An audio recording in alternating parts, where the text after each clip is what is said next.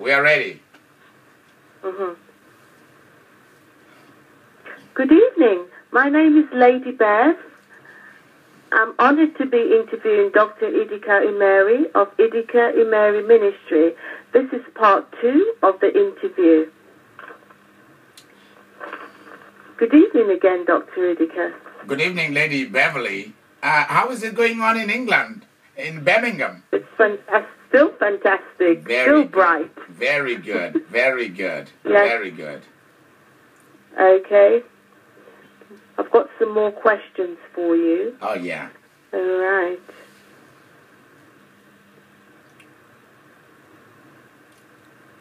How many hours a week do you currently work? And what do you feel is a reasonable schedule? I do put in a lot of hours. Presently I put in more than 40 hours a week.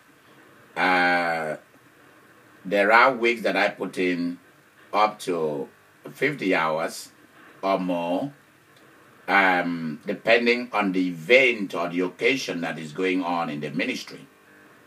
So I do put in a lot of hours. Our office hours actually begin on Tuesday from 9 a.m. to 5 p.m. Central Standard Time as of now. I have to do that because there's just a lot that is demanded of me. So I do that right now. And I'm also doing my best to share responsibility to with other people to help me in ministry. But since this is just something that is growing and coming up, I have to pay the price for tomorrow. So that's why I put in a lot of hours. I put in a lot of hours for studies. I put in a lot of hours, especially on the phone praying with people. There are so many people in need all over the world that calls to our ministries. And they call our phone line 316-765-0060. And either they go to the voicemail, but most of the time, if it is during the office hours, it is answered and they are prayed for and ministered to over the phone, over Skype, over FaceTime, etc. We spend time to read the mails that they send and pray over their prayer requests. And then I spend a lot of time doing what I call the ministry of direction, or giving direction to people who need direction in life. Marriage counseling, business, to coach and train people who are part of the rich 1,000 plus club. So a lot of things goes on here. Also, churches do consult with me in the area of mission work and so on, and I give them advice and give them direction on how to go about things. Some people this is the first time for them to go on mission work, they consult with me, and I spend some time to coach them on cultural practices in those countries and what they should watch out for. So that's what I do. What is the most helpful thing you can tell us to truly understand the real you? The thing that I can say that will make people understand the real me, it will be one word, and that word is devotion. Devotion, stability, power. Those are the things that really describe who I am. High passion for what I do with God and for the people of God. Those are the words that accurately describe the real me. Then family. I love my family dearly. It's very, very important.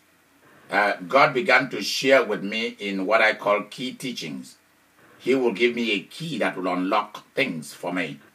One of them is that God's greatest wealth is people, humanity. And God's greatest weapon is family. So these are the things that really, really speak very strongly about me.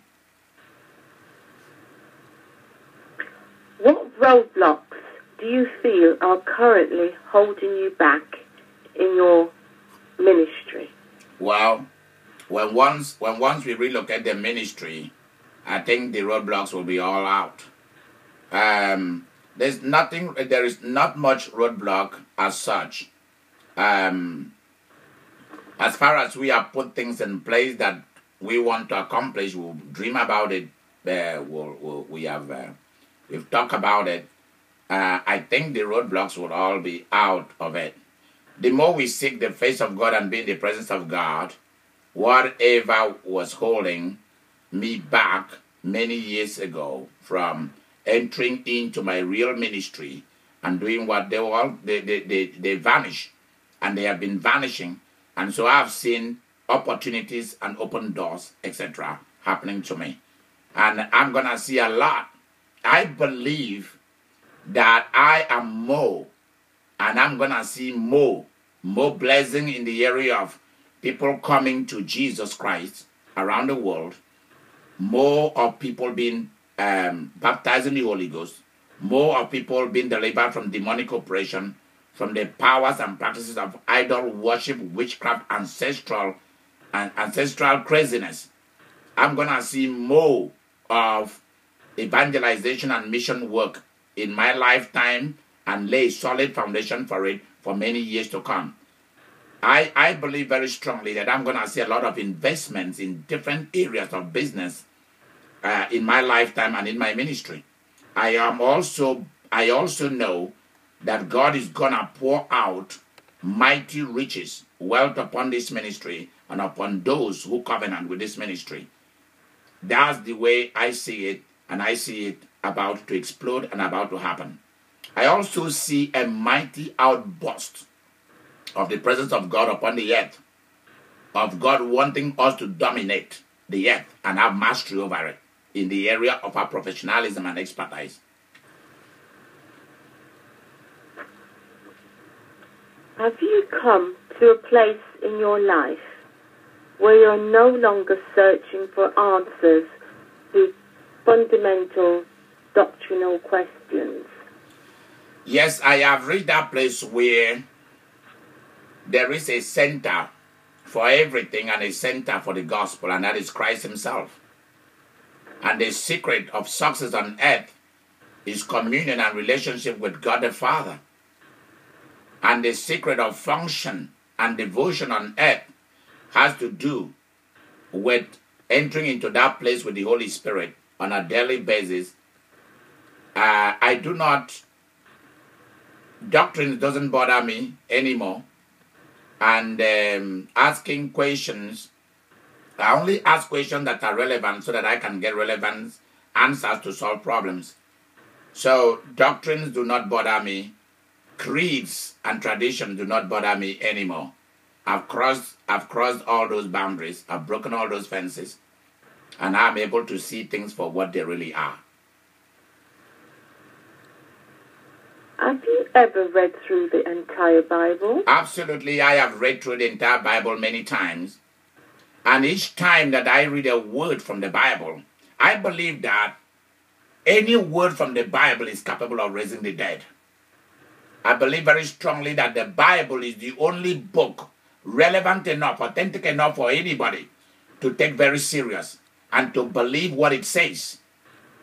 I believe that I can take one word from the Bible and do many things. So sometimes when I look at Christians, they don't even know what they are having in their hand. They think it's just a mere literature. It's not a mere literature. The Bible is a dynamic power, omnipotent power of God in the hand of anyone who holds it. And the quicker we know this, and we enter into this place where we begin to take the word of God just as it is, and begin to apply it just as it is, it will begin to work for us. I mean, there are things here and there that will need a little tweak and there to make sense of it. But majority of what is in the Bible should be allowed to be intact, to operate the way it is. For either God has spoken to the Bible or he is not. For me, he has. And for me, he's currently still speaking. The Bible is the voice of Jesus. It is the voice of the Holy Spirit. It is the voice of the Father. So for me, it's not just a sacred book. It's my tool book, my workbook for life. Are you able to think critically without being critical? Let me say this. I reach that place with God and in ministry and in experience that what people say doesn't bother me. It cannot tear me apart. I've gone through it. I've gone through crises and things in my life as a teenager, as a young adult, and so on. So they made me tough. I see every crisis and criticism as an opportunity. In fact, I welcome every criticism that will help me be more and make this ministry be more. So criticism are very good. Those who cannot accept criticism, who cannot accept corrections and obey a command, I don't think they are meant for this kind of business. Are you a natural encourager to your members? Well, there is a prophet, a man of God somewhere that called me one time and he said this. He said, people rally around you so easily. How do you do it?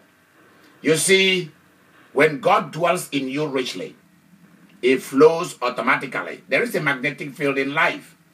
People become attracted to God through me so easily. People share with me so easily. And I do not take those things lightly. It's a privilege that God has given to me to be his son. And a privilege that Christ has given to me to be his student, his disciple, and to be part of his ministry in my generation. So these are not things that I joke with. Do you enjoy a wide network of friends, professionals, associates outside of your church family? Oh, it would have been sad if I do not have people outside my church family, religion, and so on. People who think differently from me because they are bringing into my life what I do not have. So I enjoy a wide variety of friends, people from diverse cultures. Sometimes because people say, okay, this guy is from Africa, automatically maybe the people who will follow his ministry and churches are African. But that is not true. Majority of people who follow what God is doing through me are people from every nationality, every geographical inclination, political ideologies, Caucasians, Asians, people from West Indies, a whole lot.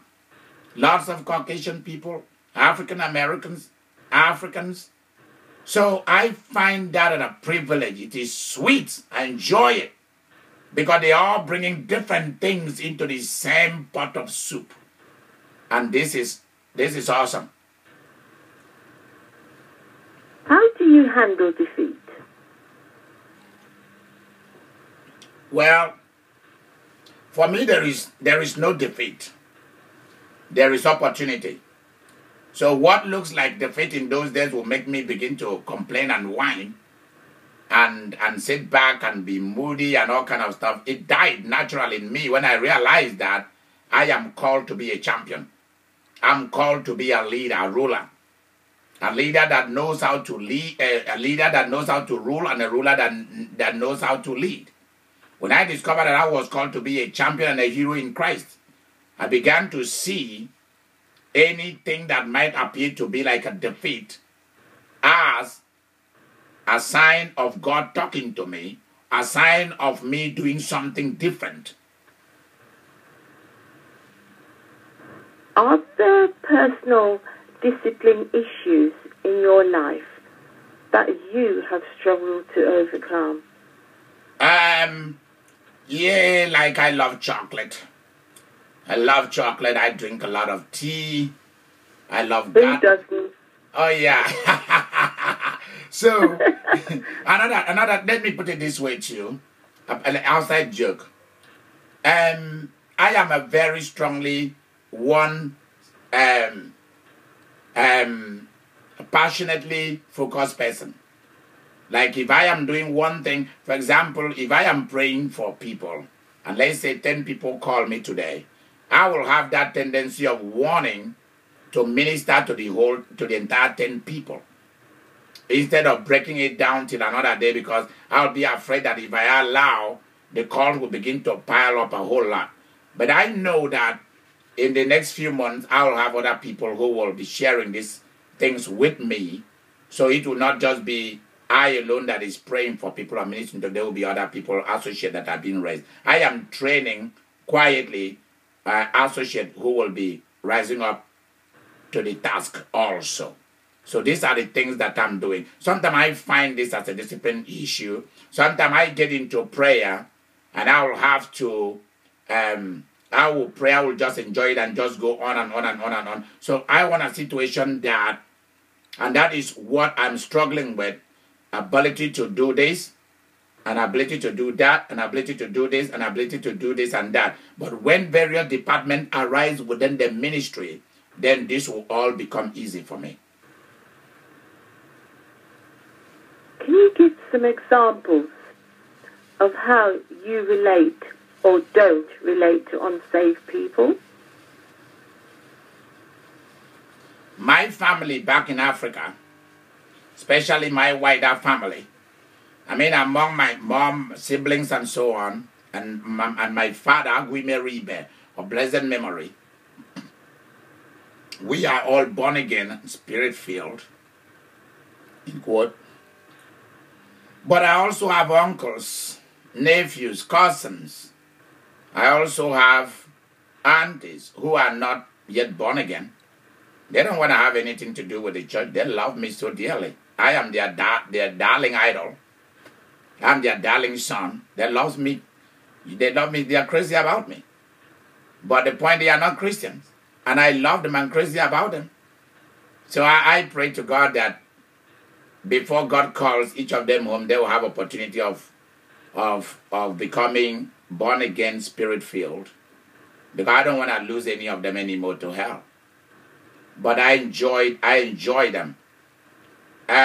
Also, the Muslim community, the Buddhist community, Hindus, Baha'i, Jehovah's Witnesses, people in the lodges and so on, who are attracted to me for, I don't know, or attracted to my teachings and so on. But they don't want to have anything to do with Jesus. And I'm praying for them quietly without telling them that I'm doing that. Maybe that's what is attracting them. And in many ways, true, sometimes it's not even what I say. It is my devotion, my friendship with them, solving their problems. And then they become Christians, and then they tell me afterward that they become Christian through their relationship with me. Now, I've seen that happen many, many times. So I can't stop being friends to these people because they are part of this earth. Describe how you would minister to a homosexual in truth and in love. Well, I will say this. I will never wade homosexual couple in my church or ministry. I will never do that. I'll refer them to go to other churches where that is done. The reason is because I believe very strongly that the concept of marriage is a very qualitative relationship between a man and a woman. When God created them, He created them male and female. So I reserve to be respected, to be honored for keeping the tradition, the biological, anthropological, and cultural tradition of God. I deserve to be heard and to be listened to in that aspect. Well, but the point is, if homosexuals are part of my ministry, as some of them are, or church, I love them, I care about them. They are crazy about me, I love them, love what they do, their job and everything. But when it comes to waiting, joining a man to a man or a woman to a woman, I will not do that. Do I love them? Would they be part of what I do? Yeah, sure. Will I honor? I don't know that's going to work out, how that's going to work out in the future between me and this community. But for them to be given their rights and privileges, they're entitled to it. They're entitled to be heard. This is a long-going, this is a very hard place. It's one of the hardest thing for me is the concept of a man being with another man and a woman being. It's one of the hardest thing because I don't even know how to go to those dynamics with them or what it even means. I don't know. But my decision is to love them genuinely, open the doors of our ministry to them, and let them love God and seek God. I'm still seeking God to give me an answer as to how I should respond to this community as of now. Should they be given their rights and privileges in the world? Yes, they should. But I keep wondering if a man want to be a friend to another man, should it be called a marriage?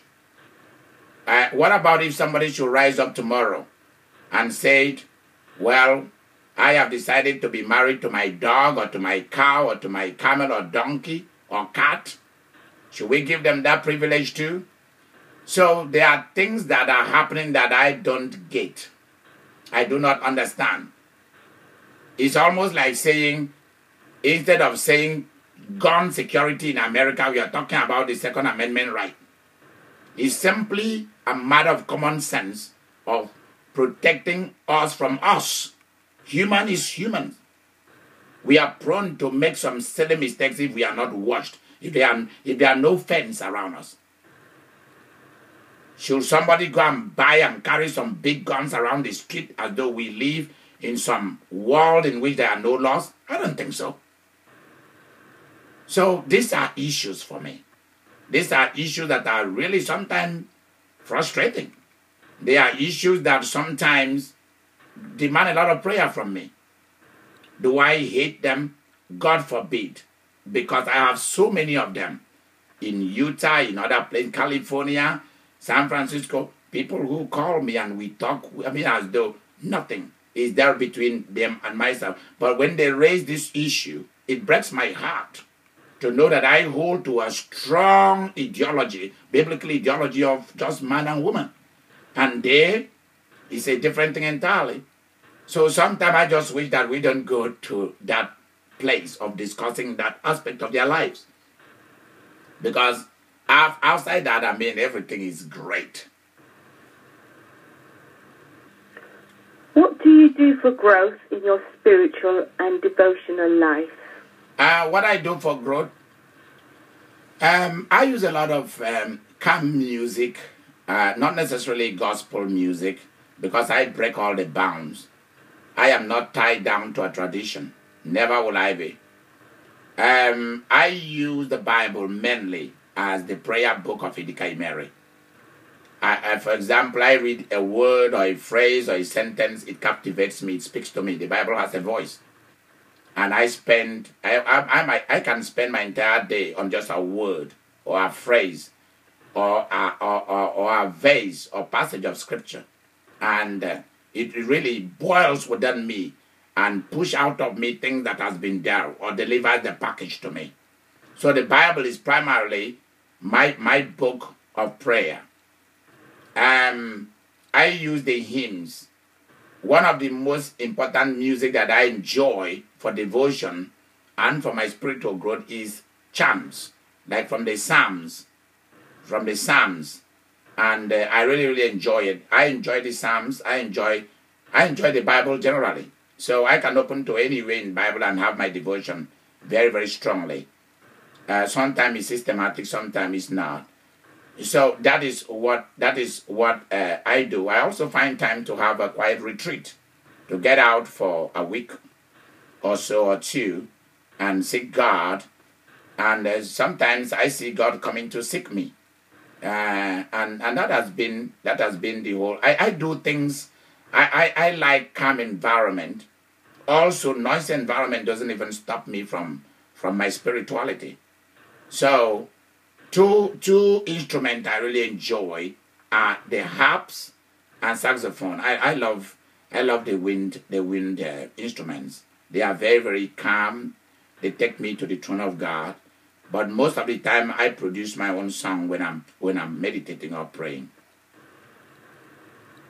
I also read the works classic works of Christianity, like Jonathan Edwards. I also watch or listen or read the works of great men of God like Derek Prince and Kenneth Hagin Sr., etc., Catherine Kuhlman, all those people, Smith Wigglesworth. I go to them to glean from them the secret of the presence of God, of power, and of success in their ministries. So I do those things. I use them. And then also the hymns of people like John and Charles Wesley, etc. I use the church hymns are very, very helpful for my spiritual growth.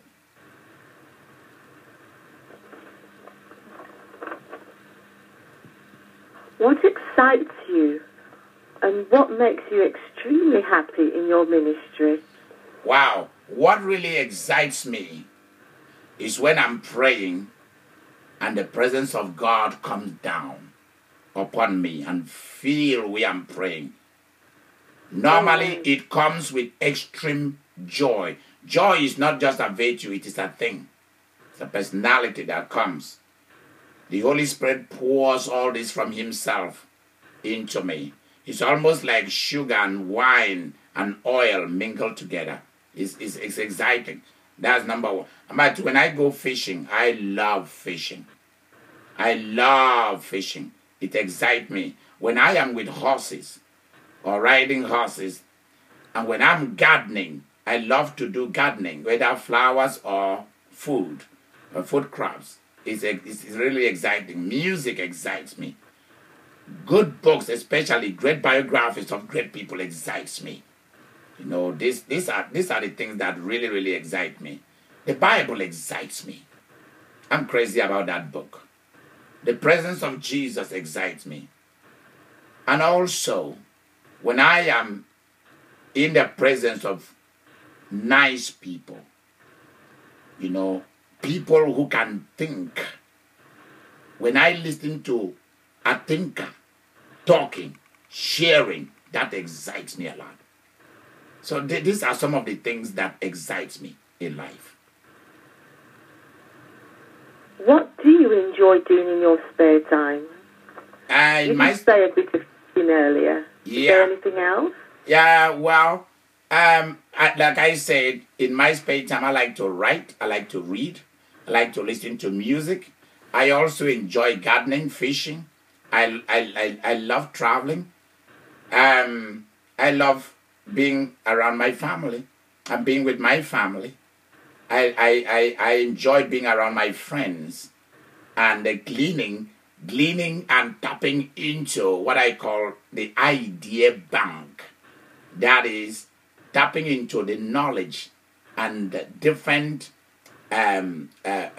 fields and faculties and departments of expertise of friends who bring that divergent knowledge into operation at a particular moment. That's really, really interesting.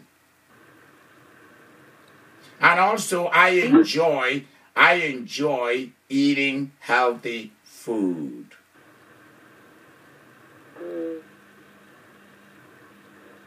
Do you have any hobbies? Well, my hobbies are actually gardening, fishing, traveling, reading, writing. I like going out on a walking trail. I like that.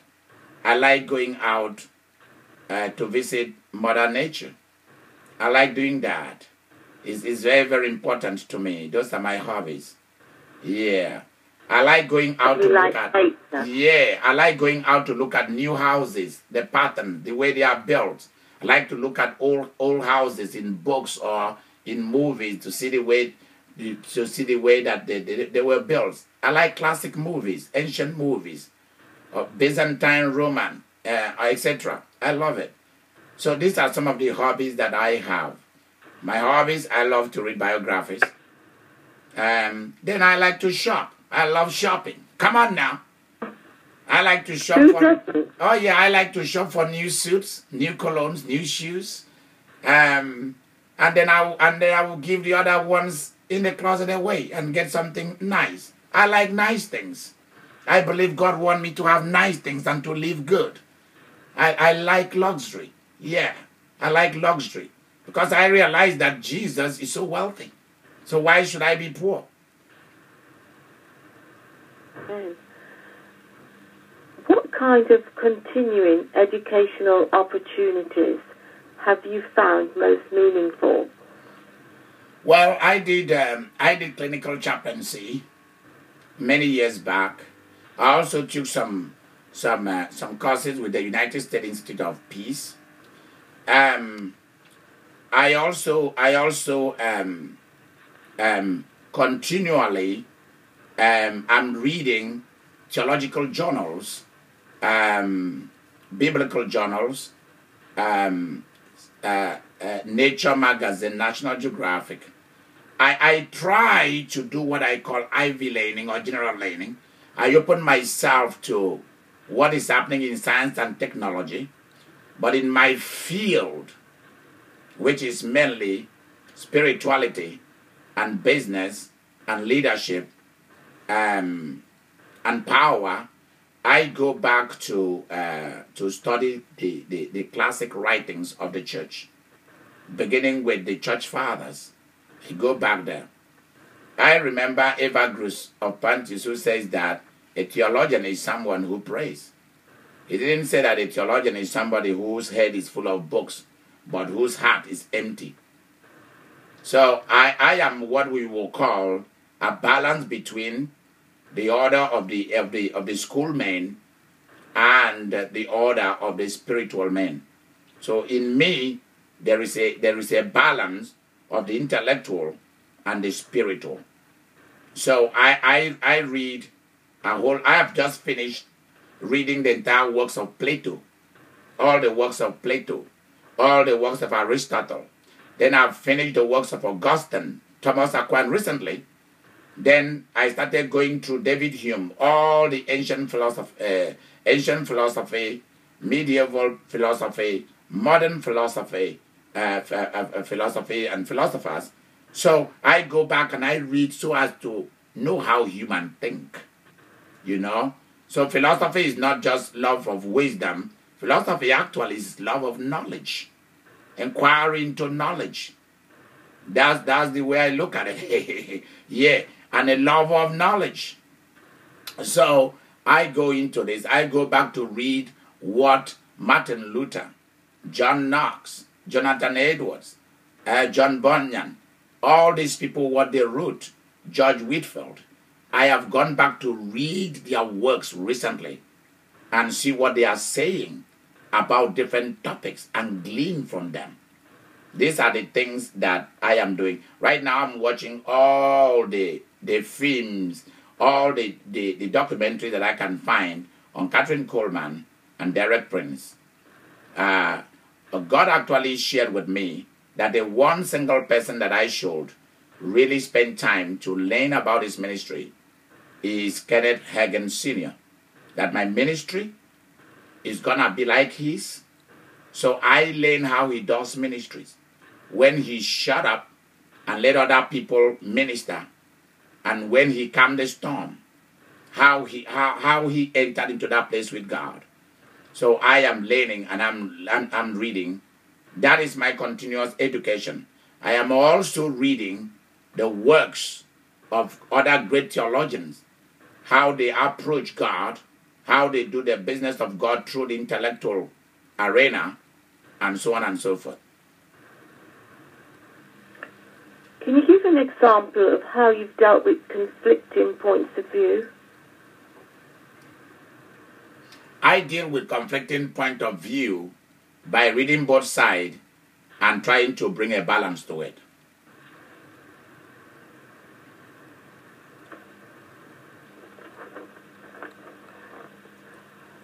Can you share a specific story that has shaped your life and faith? Well, when I was in high school, people like Agwokun of Asaga, of All Saint Presbyterian Church, Emmanuel Kaluka, who was then in the early 80s, was the pastor of All Saint. He's from Ututu, in eastern Nigeria. And my namesake my elder, Idika Kalezi, my mom, Mercy Agui-Meribe, and my father, Agui-Meribe. These people shaped my theology, which is purely devotional theology. Not strictly intellectual, but devotional. Early in the morning, we go for morning prayer. And then I watch the way they live their lives.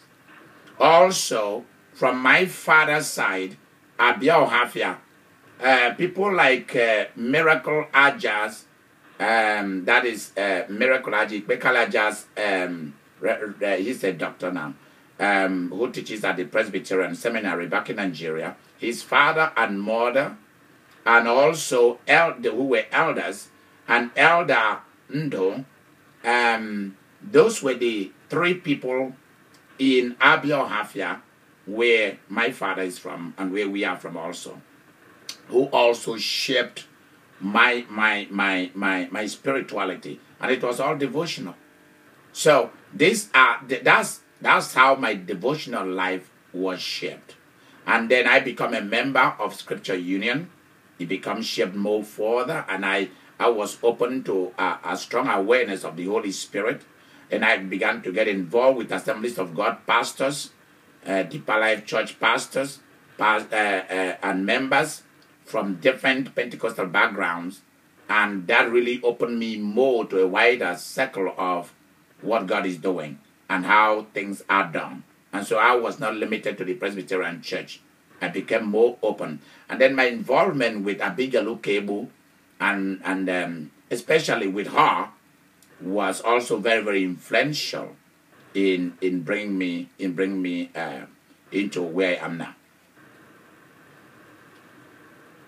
If you can only be remembered for one thing in your life, what would you like it to be? I would like to be remembered for my love of God, my passion for humanity. Those are the two things that I would love to be remembered, because these are the two things that influences everything that I do. I have had several encounters with spiritual forces of good and evil, and I know these things are real. I have seen so many miracles.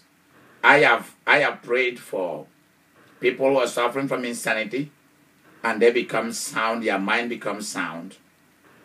I have prayed for people who were barren, and they have children.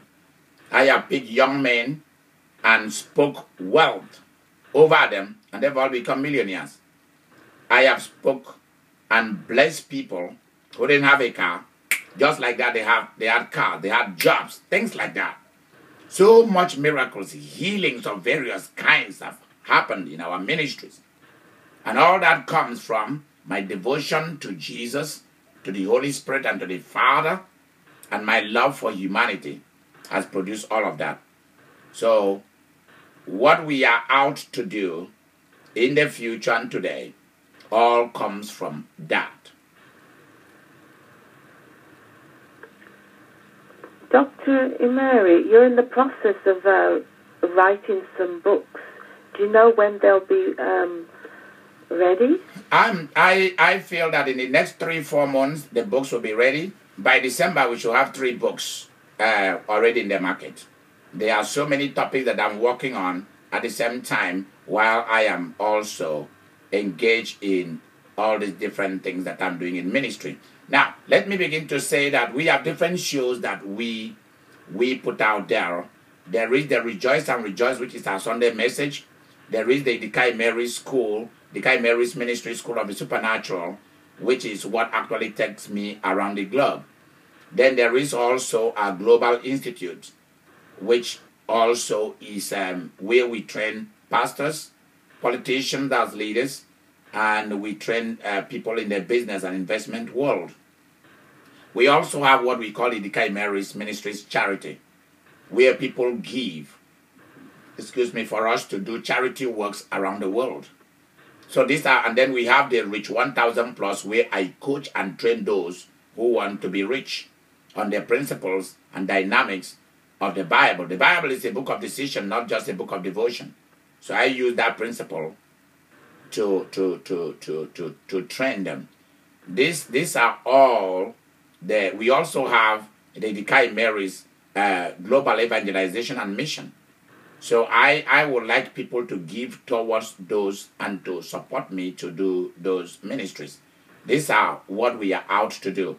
I also have what I call Idika Imeri School of the Word, where if you want to learn the Bible, go to the internet, you click my channel or you click my YouTube, and then you will see some of the video that talks about Idika Imeri School of the Word, whereby you can join to learn the School of the Word. Our website is coming up pretty soon, and we will have all those things in place for you. People can go to Idika Imeri's ministries site, and you can contribute or donate online. And I can assure you of this: if you give to our ministry, you have become, you place yourself in a situation that God cannot stop blessing you. Wherever you are in the world, it does not matter. Will we be able to get these books on e-book? Yeah, there will be on Apple Store and on Amazon, Barnes and Noble, all those places. The books will be there. Right. Thank you for letting me interview you, Dr. Idika. It's been a pleasure talking to you, and I hope to do this again sometime. Oh, thank you. Thank you, Lady Beverly. You are so awesome, and I thoroughly enjoy answering your questions, and I believe very strongly that it's going to be helpful for people out there to be able to really know what Idika Imeri's Ministries is about and where we are going with it. Thank you. Thank you very much. Bye-bye. Bye-bye.